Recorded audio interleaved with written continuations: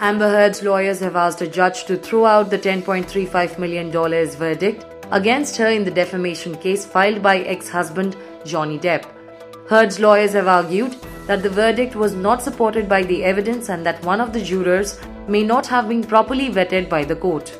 In a fresh plea, Heard's lawyers called the jury's June 1 award of $10 million in compensatory damages and $5 million in punitive damages to Depp excessive and indefensible. They asked the judge to set aside the verdict and dismiss Depp's lawsuit or order a new trial. Depp had sued Heard for libel over a December 2018 op-ed she wrote in the Washington Post describing herself as a public figure representing domestic abuse.